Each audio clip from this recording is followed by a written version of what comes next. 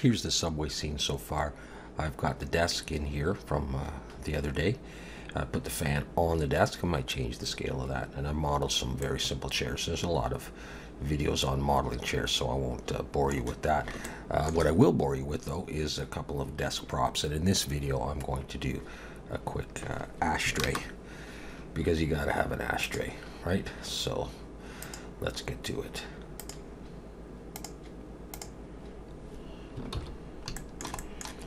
So I'm going to select, I think this.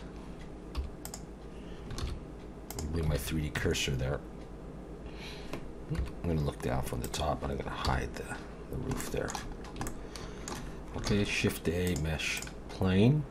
I think I'll scale this down a little bit and scale this into Y. And from the front, which I know you can't see, I'm going to rotate X 90.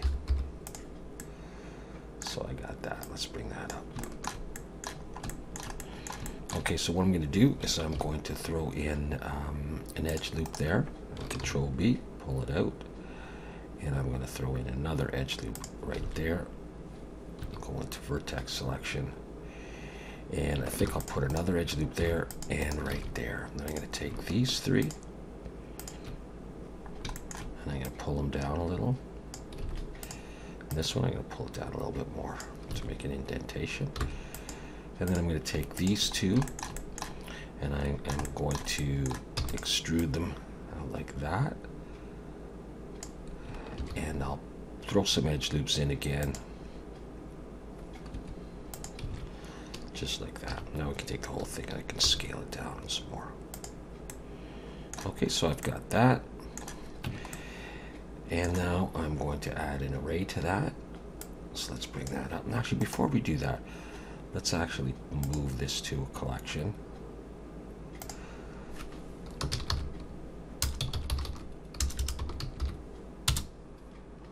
There we go. Okay, so now I'm going to add an array.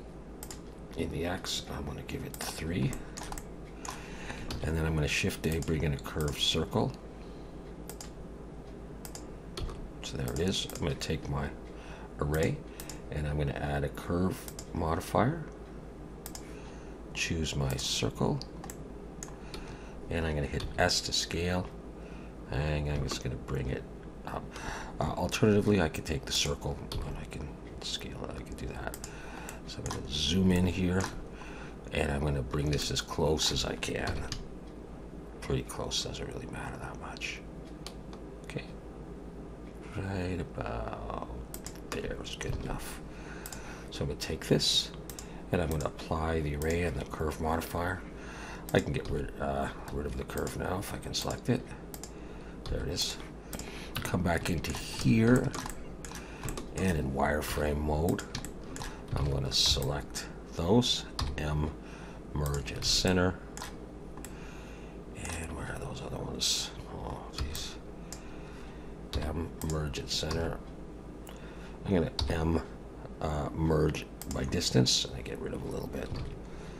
Okay, let's just focus just on the ashtray itself. Shift H, period key to zoom in. Okay, a little bit of high poly. You can go through this if you want, and I could take, say, every second edge, or just take a bunch of them.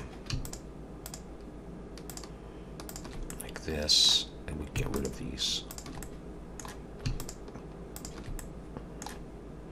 Okay, something like that. We could dissolve edges if we wanted to. That would be okay. Let's Alt M, calculate outside, make sure. Let's grab this, E and S, come in, face, grid fill. Okay, let's go back now and add solidify. I'm going to bring it in, I think, a certain thickness. I'll put on even thickness as well. I'm going to apply that. Control 1, we'll try that. Shade smooth. And let's try bevel on the bottom. Control B, just with one segment there. And let's do the same on the top. Maybe like that. Maybe we'll pull one down. And there you go. We got an ashtray. Let's bring everything back. And go into edit mode and scale this down. And we'll get rid of that again.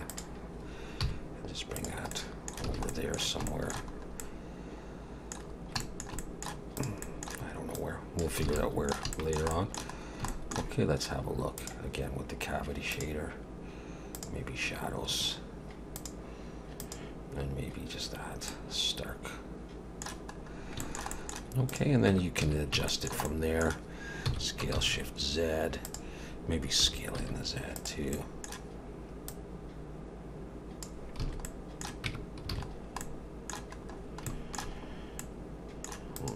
Maybe it is too tall. So all that stuff's up to you. Okay, so how big is that? You know, less than 2,000. It's still kind of hefty, but there's an ashtray. Okay, and the other plans would be make a pen and a folder and some papers and maybe a stamper, you know, rejected. All right.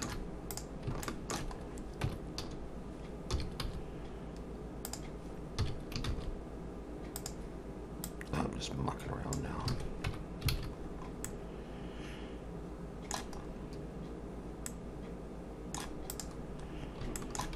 That's good enough.